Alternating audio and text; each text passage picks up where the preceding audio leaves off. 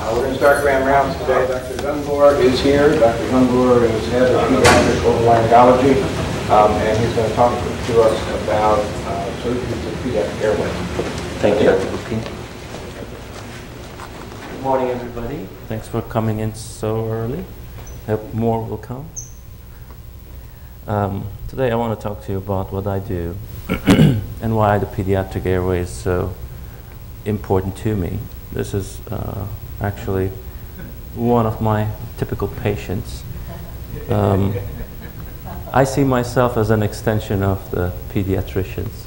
A lot of the things that I do is the ear, nose, and throat primary care, but the reason for my existence is the pediatric airway and its surgical treatment. Why the pediatric airway? Why is it so different? Why do we need specialists that only do pediatric airways? First of all, most of the pediatric codes are due to respiratory origin, so there's a high prevalence of respiratory events. Majority of them occur at less than 1 year of age. Most 1-year-olds, most kids younger than 1 year old do not tolerate surgical procedures very well, so you have to sort of specialize in these very difficult cases, very brittle kids. And 80% of pediatric cardiopulmonary arrests are due to respiratory distress. So there's a definite need. Of course, if you don't employ me gainfully, I do go around and do such funny things around. My out-of-work interests, again, revolve around ear, nose, and throat, although in different venues. Today I want to talk to you about the pediatric airway because in the past 10 years or so, we have major changes in our subspecialty. We have new treatment paradigms brought on by technology and new preferences, the widespread use of internet that changes and shapes patient preferences, parental levels of information. So they push you towards more conservative techniques. There are also new and unique problem prevention techniques that I want to talk to you about. I'm hoping that after you learn about the unique features of the pediatric airway and the outcomes of procedures, we will all come to an understanding of employing better airway management practices, especially for those who treat babies in the ICUs, NICUs. Very briefly, I promise I won't be boring you too much with detail. This is the dorsal anatomy. This is the ventral anatomy. Here's the epiglottis. Here are the arytenoids. We have corniculate cartilages. And we have a postcricoid area that's very important in our specialty. You know that the innervation, etc., comes from the superior inferior laryngeal nerves. This is a normal anatomy showing you a bronchoscopy with a rigid bronchoscope. Here's the subglottis, which is the most narrowest part of the pediatric airway. These are horseshoe-shaped, incomplete tracheal cartilages. Here's the carina, right main stem, left main stem. You have to have a very good eye memory of what's normal to determine what's abnormal, because you only have a few brief seconds to determine the pathology. We have the recurrent laryngeal nerve innervating both motor and sensory functions, and the blood supply comes from the laryngeal branches of superior and inferior thyroid arteries. The recurrent laryngeal nerve is very important because it's very vulnerable to trauma, especially cardiac procedures, neck procedures, difficult deliveries, breech presentations. So anytime you have any suspicion about the vocal cord function, you have to have a direct visual examination of the vocal cords to determine if the recurrent laryngeal nerve is intact. The majority of the injuries are due to its long course around the major vessels. The pediatric airway is different in many ways. These are only the 6 that are very, very prominent.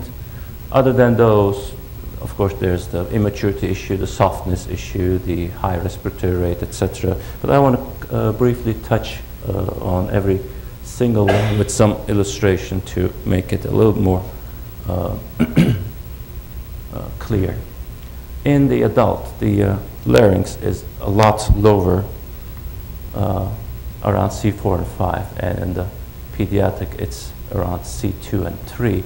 Around age 12 to 14, this descent will be near complete. So it's a spectrum, but the younger babies, whenever they open their mouth, you can actually see the epiglottis in the back of the throat. That's why. So you have to be very careful with your instruments. As soon as you put your laryngoscope in, you're actually hitting the larynx. It's a mistake that many junior anesthesiologists do, or our residents do. We teach them to go very, very slow, use the smallest instrument possible, because those injuries, especially with a straight blade, can be very severe. You can actually hit and tear the valvula if you're not careful. Second difference is that the babies have a relatively larger tongue and tongue base, and they're obligate nasal breathers. So if there's anything wrong with the nasal passages, the large tongue base won't allow them to compensate by oral breathing for very long. They can do it, but that's very long. It's very difficult, very elaborate. It requires a lot of effort. And therefore, the tongue base is always in your way. So if you want to intubate the baby, you have to realize that you have to use some maneuver to keep the tongue base a little bit out of your view. In adults, it's not such a big problem. Another reason the pediatric intubations can go wrong is there is a different angle between the vocal cords and the anterior larynx. In the baby, it's more acute. So in adults, even if you don't see the vocal cords in their entirety, if you see the vicinity of the vocal cords of the larynx, you can sort of blindly intubate and it will go through. In babies, if you don't see it, you won't get it, because the tube will be inadvertently guided into the anterior larynx, and it will basically force itself through the anterior commissure and injure it. You won't intubate. The epiglottic shape is very different. Over the course of the first decade, it flattens and it's more rigid. But in the first few years, it's very floppy and has an omega shape that's very acute. Therefore, it's very prone to collapse if the respiratory demand is increased. So you always have to look at the larynx in a dynamic exam. This is what it looks like before the inspiration begins. This is mid-inspirium, this is end-inspirium, complete collapse. These cartilages are not strong enough to support such vigorous breathing activity. Another difference is the shape of the larynx. In adults, it's straight cylindric, so what you see is what you get. If you can pass anything through the vocal cords, it will pass through the rest of the airway. In kids, the cricoid is the narrowest part, so anything that passes through the vocal cords may not pass through the cricoid. If it's too big, it will just lodge itself here, and that's where most of the injury due to intubation occurs. And this develops around 10, 12 years of age. That's the reason why most anesthesiologists and ICU attendings prefer uncuffed tubes, because they actually have less propensity to cause damage in the cricoid, especially when there is the possibility of self-extubation on a ventilator. There's another aspect of the anatomy that has been obscure for, I don't know, for many reasons, or for the reasons that I really don't understand, but this is never mentioned, but it's fairly important, especially in surgical specialties. In the baby, in the children, the hyoid bone is so close, it almost overlaps the thyroid cartilage. So if you're looking for a surgical landmark before procedure, forget about the thyroid membrane. But it's classic textbook information. To get your bearings straight, you have to first identify the thyroid membrane. Not so in kids. You don't have this landmark in kids. This will appear much later. So you have to rely on the hyoid bone itself and maybe the inferior notch of the thyroid cartilage, but not the superior notch, not the thyroid membrane. Our examinations can be flexible and rigid. Here is one examination through the LMA. This shows the postcricoid area, interarytenoid. Here's vocal cords, ventricles, subglottis,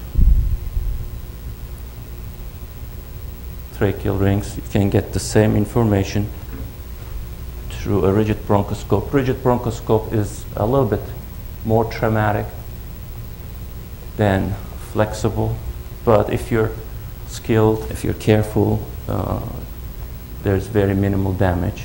Here you can see that the very narrow part of the airway is the cricoid area. I'm showing you these over and over again because I want you to get an eye for what's normal, because there's pathology to come later on. There are also major differences in the respiratory physiology. I'm preaching to the choir here, maybe. There's low surfactant before 35 weeks of age, so you have to factor that in. Respiratory distress syndrome is very real in babies, especially in prematures. Oxygen consumption is high, twice that of adults. So the kids have a very high respiratory rate, and any increased demand on respiration is compensated by increasing the respiratory rate. They can't increase their tidal volume.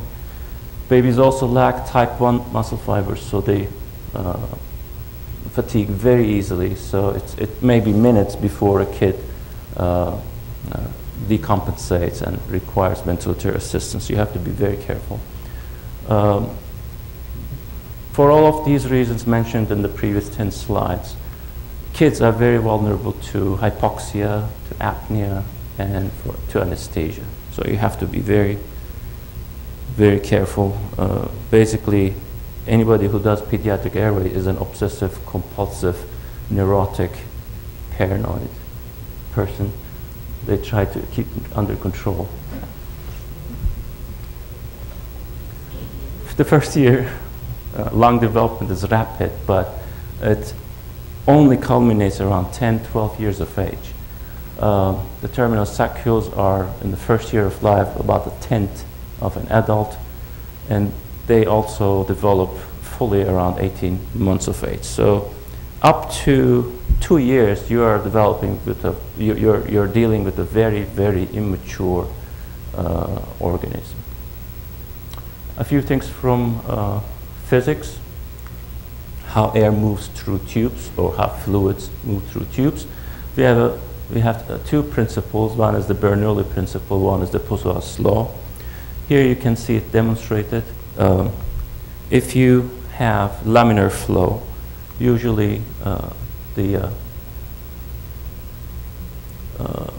parts of the fluid or the gas that are in contact with the surface move the slowest, whereas the ones that are close to the center of the lumen move the fastest.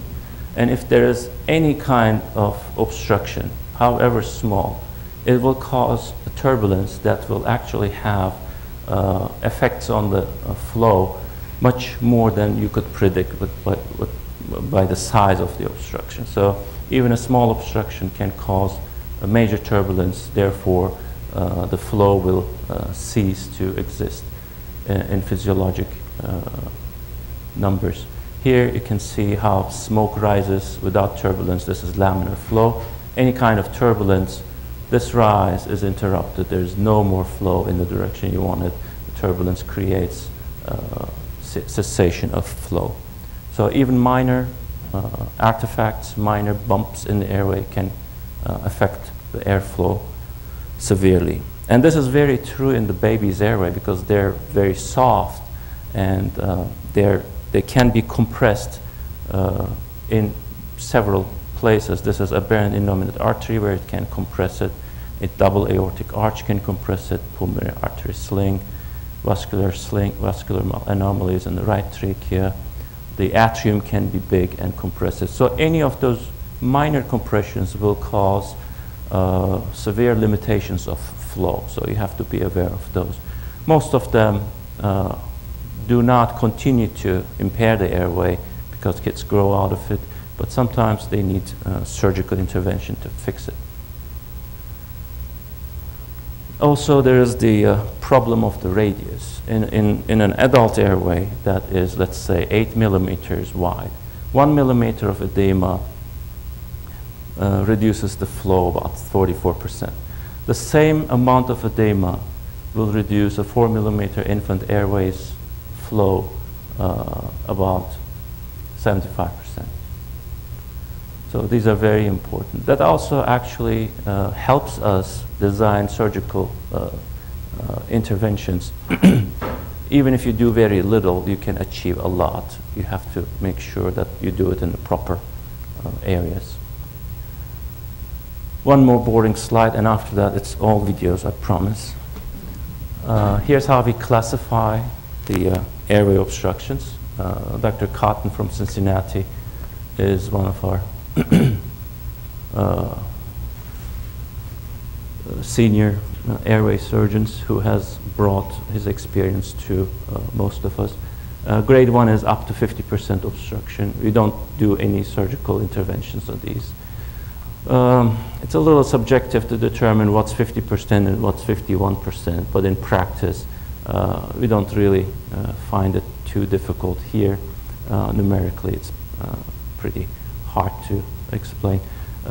Somewhere between 50 and 70% obstruction we graded as 2, and anything above that is grade 3. Grade 3 and grade 4 really do not matter because neither can breathe. For grade 2, we have more conservative techniques in surgery. For grade 3 and 4, we have mostly open invasive surgical procedures. This is what an airway looks like after a traumatic intubation. Most of us, before we see these pictures, think of traumatic intubation as a scratch injury. It's not so. In the kid, a traumatic intubation can lift off entire segments of mucosa in the most unfortunate places like this, in the subglottis. These don't heal very well. So any traumatic intubation, any self-extubation of a baby, especially with the cuff up, any baby who is on the ventilator with inappropriate settings, fighting the ventilator, will cause trauma that can be extensive as this, and these are very hard to fix. That's how they heal. This is about 75–80% loss of lumen. It's a concentric scar. This baby breathes, but that's all he does. The baby doesn't eat, doesn't grow, doesn't talk, doesn't do anything else. Just focuses on breathing. This is the concentric scar. This is my suction tip here. In a circular environment, anything you do heals with a concentric scar. So eventually, gradually, it will get smaller. So luckily, we can address these with balloons. Here's a balloon that, well, I have a better video later on. But those balloons are very rigid balloons. You can't pinch them with your fingers, even if you're really burly and strong. They're very hard, and they gradually increase the pressure in a radial way, which is thought to cause less stretch trauma, less collagen deposition after that. And we have been using these extensively for the past 5–6 years. Stop the work.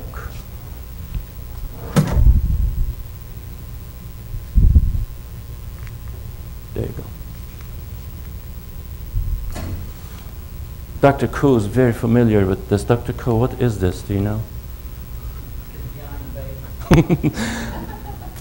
Now, this is a very complex environment. I don't even pretend to tell you that I understand all of this. But what I know is these variables are so difficult to adjust get it right, and if you don't, the babies will suffer. This is a very high-tech environment. Every single one of these instruments have their own 300-page user's guide. I don't understand any of it. What I see is the end result of poorly adjusted ventilator settings. These are our problem practices that makes babies come to me, or me come to them. First of all, any baby who requires assisted ventilation, you have to pick a tube that's properly sized. If there are any associated conditions like Down syndrome and craniofacial malformation, whatever you think is right, go one size down, because they almost always have a smaller airway than peers. Premature babies, go one size down. Do the smallest. I know Dr. Ko will recommend use the biggest tube that you can pass through, because it improves ventilation dynamics, oxygenization, and the tracheal tube diameter directly interferes with the volume that you can exchange. But there's a downside to it, especially if you use a cuff tube. Go down, go slow. You can always upsize, but once the injury is there, you can't go downsize and expect it to make everything better. Any associated condition that makes the baby more brittle, like sepsis, intracranial anomalies, any kind of infections, those will make the babies more vulnerable to improper tube size. Prolonged intubation. If you have 3 experts, you will have 4 or 5 opinions on this. Doctor, every specialist thinks their own number holds, because in practice that's what they observe. A few things. There is no set number. 2 weeks is not true for all babies. 10 weeks may not be too long for some babies. It all depends what kind of tube you use, what kind of anomaly the baby has, what kind of ventilator settings you have, what kind of nursing care you have after you leave. Is there continuity of care in the same standard? So you have to basically be in communication with your own departments, with your own specialists. In ENT, we are always taught that 2 weeks is when you start thinking about the tracheotomy, but I have experienced that even in 3-4 days you can cause severe trauma if you don't adjust your variables right. And there are babies who can remain on the ventilator with proper settings for a couple months and there's no injury, no trauma. So synchronization, you have to observe the baby. You have to synchronize your ventilator settings. You can't have a baby that fights the ventilator. It's wrong for other reasons too, but a baby fighting a ventilator always creates trauma that's repetitive. Any movement on the tube will cause this trauma. Self-extubation. One of the problems we are called for, when we receive the consult that says the baby self-extubated 6 times, we immediately start thinking, poor care. That's poor care. There's no excuse to it.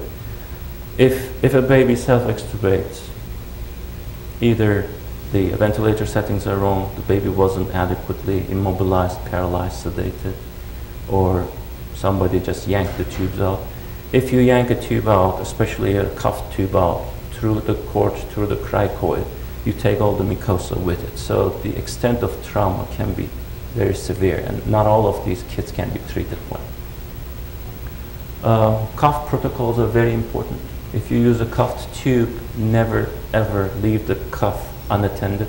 You have to have one person dedicated to that cuff every 10, 20, 30 minutes, whatever your cuff protocol is. It has to be deflated.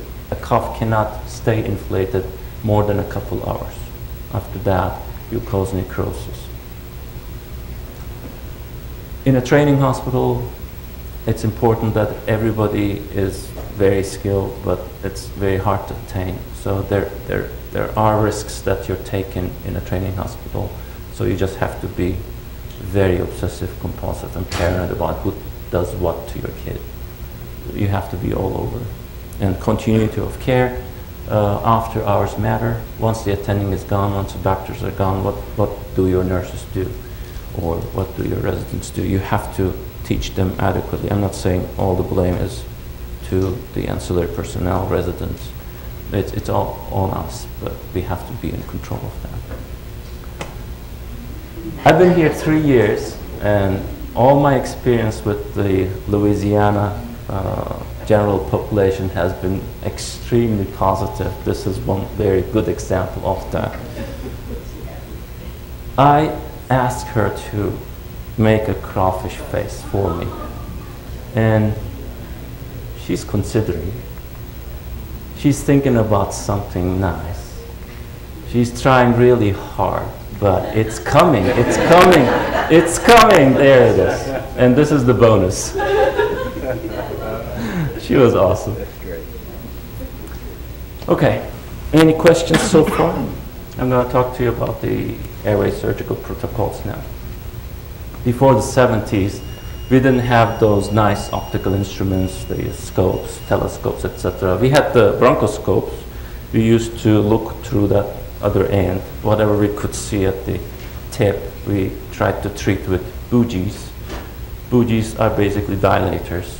We call them violators. They didn't give us very good results.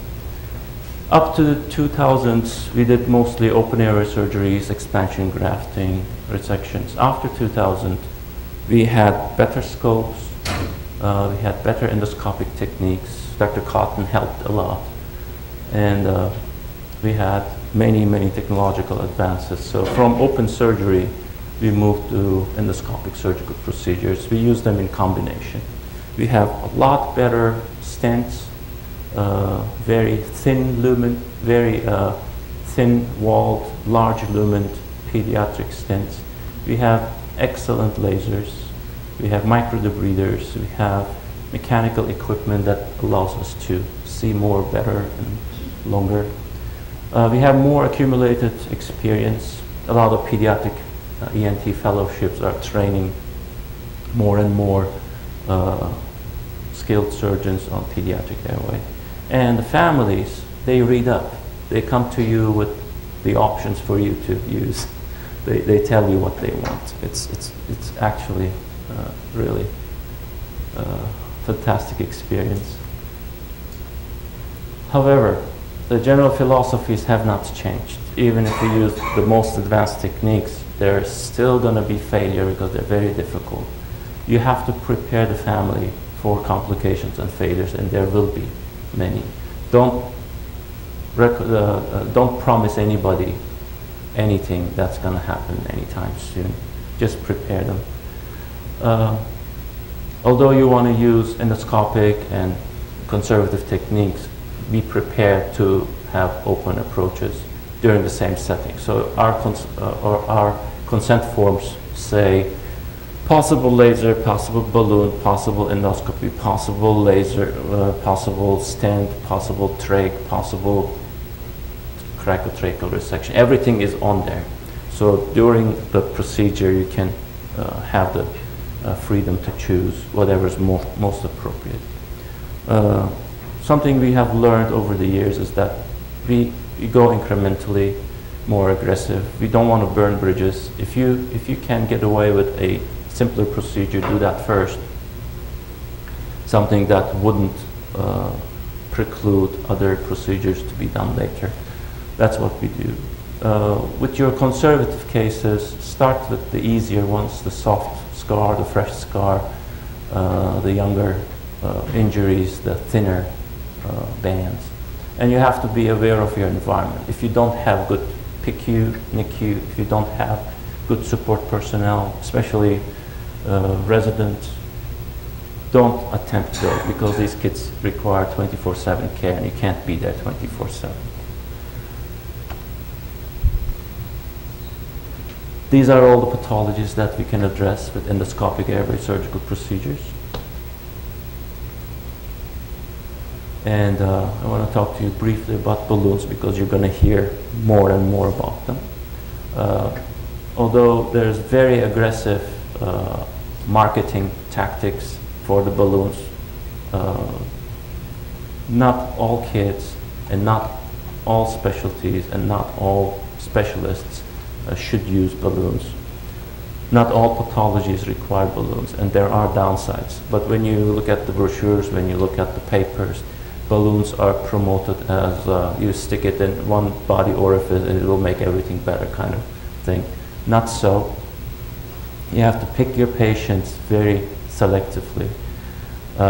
Again, they're better for soft, fresh, young injuries, thin pathologies. Make sure that you're not trying to dilate cartilage. You can't. And make sure that there is no necrotic malaysia cartilage, because those balloons will not work on them. Everybody's results are lumped together in a big soup, so you have to work your way through what's right, what's wrong. You can use them in very different settings where conservative surgery wasn't possible before, but you have to make sure that there is a potential for disaster, and there aren't many studies showing these, but there will be more. These are the balloons up close. You have basically a pressure transducer. You can measure it, you can lock it, and it's transferred through the balloon. These balloons come in different sizes depending on what you want to achieve. You use a specific type of balloon, and you can use them as a primary treatment, complementary adjunctive treatment. You can use it in the nose, in the pharynx, in the larynx, in the tracheobronchial system, in your esophagus. You can use it as helpers for your stent placement. These are made of very high tensile strength material, but they can burst, and when they burst, they can explode in the airway. The manufacturer swears that there are no pieces coming out, but I have personally observed that it bursts into pieces. So these are our videos now. I want to show you what we do in the OR once we take your baby. Here's a laryngeal papilloma that's being treated with a KTP laser. You can see the pulses pounding. It's like a video game, really. Here's another laryngeal papilloma that's going to be treated with a microdebrider, which very much resembles the early video game Pac-Man. Goes chop, chop, chop, chop, chop, chop.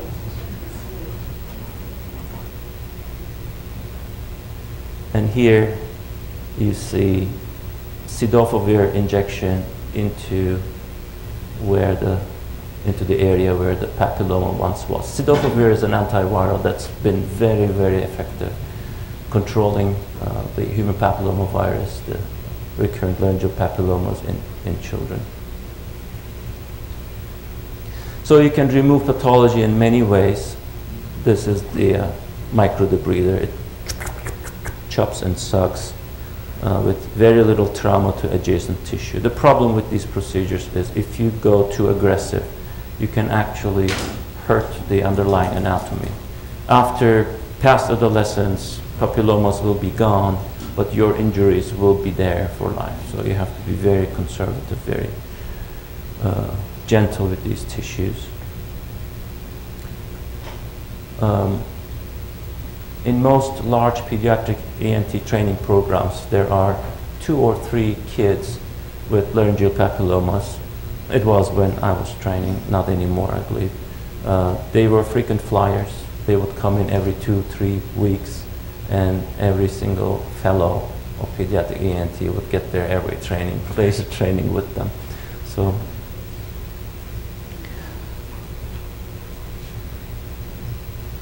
and here we have a laryngomalacia. You can see that these arytenoid cartilages are flopping into the airway during inspiration. It's a very dynamic exam. Now you suspend it with a rigid bronchoscope, you fix everything in place, and you start addressing the floppy mucosa with a microdebrider here. Just a few cuts are enough to remove the floppy mucosa. Then you can cut these aryepiglottic folds and make the epiglottis move forward, opening up the airway. Here is a laryngeal cleft that will be addressed with the laser and suturing.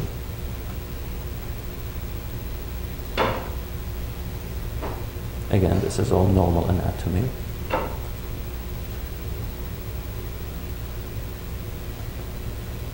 And this is a tracheoesophageal fistula right here at the carina.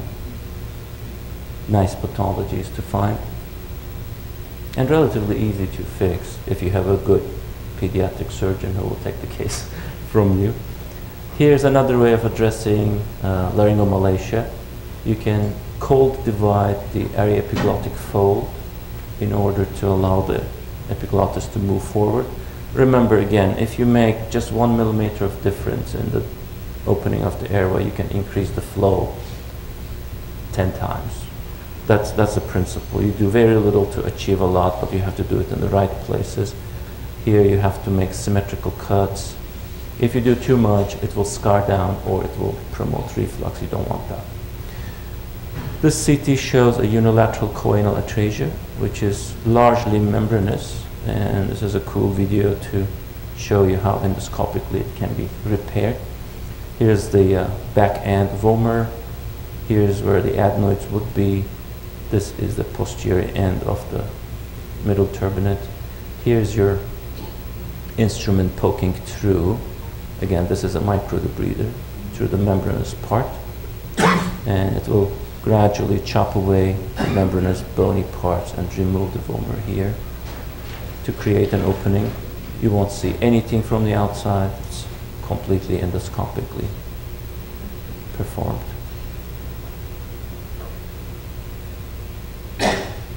Here we see a balloon dilation. This is in the subglottis. Previous laser cuts are made. We call it the Mercedes star tri-cut. Once you cut them, it's ready to accommodate your balloon, and then you expand it. The difference between a circular dilation versus a radial dilation is that on histology examination, the collagen deposition patterns are different. So after balloon dilation, where the radial expansion has taken place, there is less concentric scarring after that. That's the entire principle. Now, there's no shearing forces.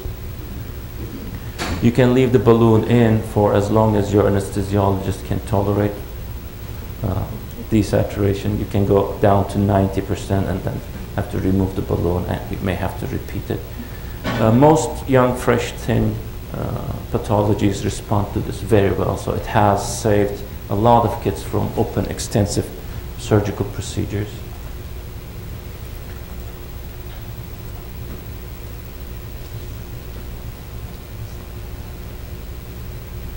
Here is a subglottic cyst addressed with the KTP laser.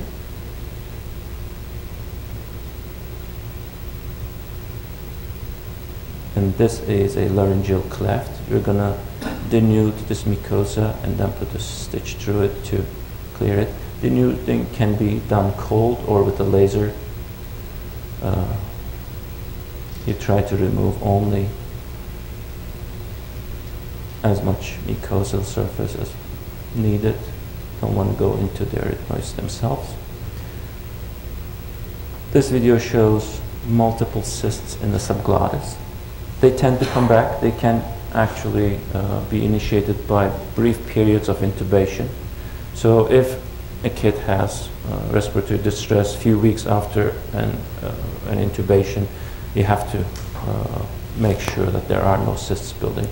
After denuding of the mucosa here, you put the stitch through, and it will get rid of that valley, that deep valley that's causing the laryngeal cleft. You see the cysts here, multiple cysts. And this is after laser surgery. You do these probably a couple times before they stop coming back. Open procedures, tracheotomy, again, it's our workhorse. Anytime you have more than 2 airway pathologies, it's best to bypass them and do a tracheotomy, wait for the kid to grow. Sometimes they grow out of their pathology, sometimes they just grow sturdier, so you can operate on them in a safer way.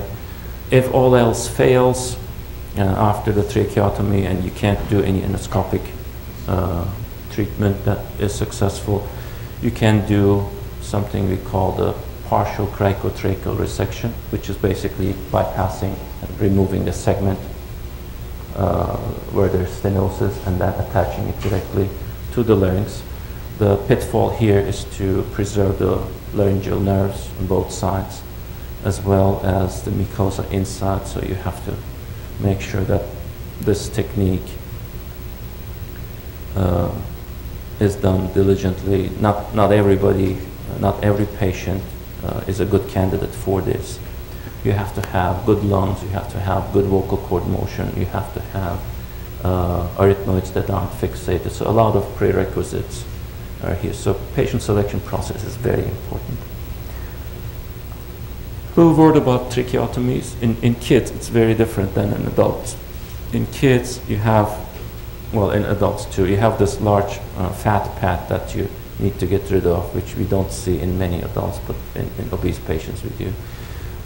When you remove this fat pad, it makes it so much easier to find your plane.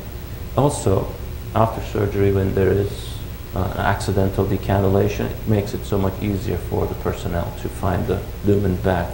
So that's done first. In children, we make a vertical incision in the trachea. We don't remove any cartilage. It would be a big mistake to remove any cartilage rings. In adults, we routinely do.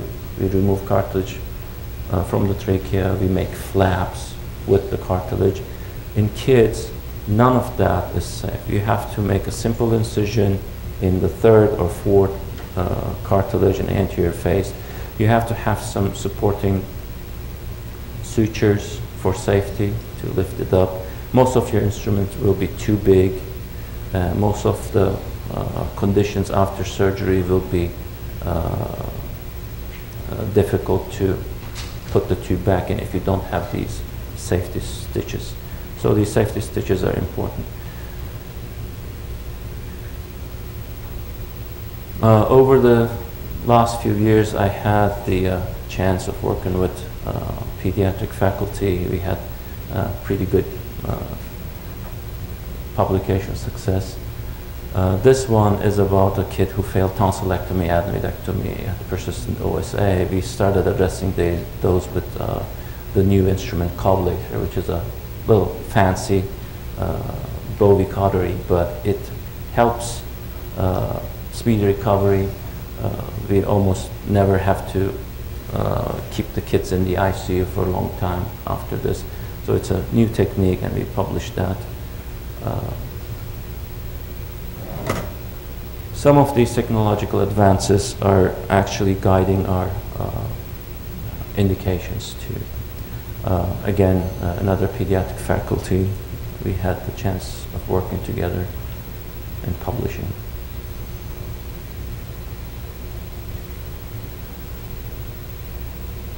Any questions?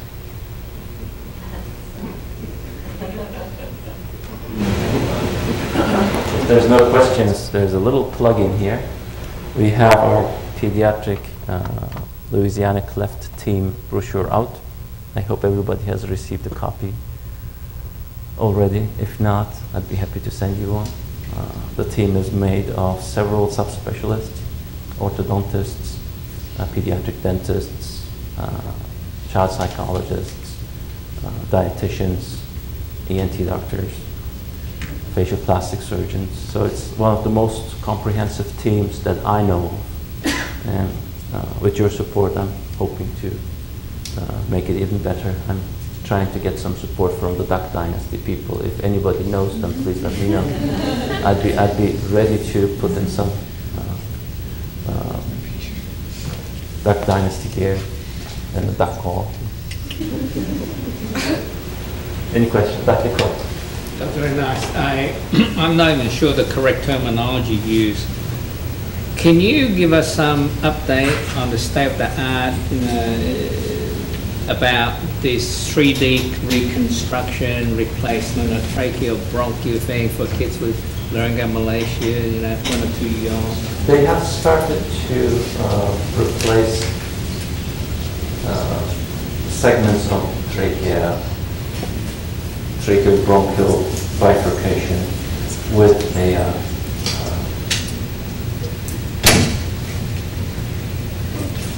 it comes out of a 3D printer. It's a collagen matrix. And the first kid who got it was from Scotland. I had it on another slide. And so far it has been successful. I think that is the new way to go. The 3D printers print out the collagen matrix and you use the patient's own tissue to populate that matrix. One problem is you can't use too long segments because inside that matrix you don't have real mucosa, so it is prone to scarring again. So you have to transfer microflaps in there. I think that's the technology to move forward because many times after these techniques fail, after you have multiple surgeries and you have actually burnt your bridges, that's your only option. But it's still in its infancy. A question about the HPV papillomas, and Dr. Bocchini, you may need to answer part of this too. How low down in the airway can those form, and how far down in the airways can you go to try to surgically remove them? They form in transition zones. So wherever there is cuboid epithelium turning into stratified epithelium, that's the most preferred site of that papilloma to attach. And the first site is again vocal cords, upper part of the airway. However, if you surgically address them, and if you scratch mucosa, if your laser bumps off and puts a little burn somewhere in the trachea, if you do a tracheotomy, you are creating a transition zone. And next time, because the virus is in every single cell of this entire mucosa. But once you create a transition zone, the papilloma flourishes. So next time you see the patient, you will have the papilloma there. You can go all the way down to the bronchi as far as your instruments go in. But once it's in the lung, you can't really do anything. You can address them wherever you can inject the cidofovir, which helps tremendously. But once you have diffuse involvement of the lungs, that's a non-reversible case. Dr. Bocchini? Yeah, the older techniques for doing the surgery were really more rigid box cuts and things like that led to a lot of seeding of the lower airway. And I think with the newer technologies that you're using, you probably have less of that occurring and maybe less likelihood of getting all the way down the lungs. But these kids will have recurrent disease for years, and often they get a remission when they become adolescents. But they're subject to recurrent surgeries because of the regrowth of the organisms. But are these organisms different than what they get the papillomavirus? Well, these are all caused by type 6 and 11, which is in the quadrivalent vaccine. So the hope is that the quadrivalent vaccine is going to eliminate this process, but it's too early to know. But if you prevent, I mean, most infections are transmitted maternal to infant, and so if we prevent maternal infection, we're likely going to not see this anymore. And I don't know, it's kind of early to know whether I haven't seen a new case in the last 2 years. Yeah. So, I think there's really good hope that this is going to disappear with the use of the vaccine. Yeah. Thank you. All right, other questions? If not, I want to thank Dr. Gungor.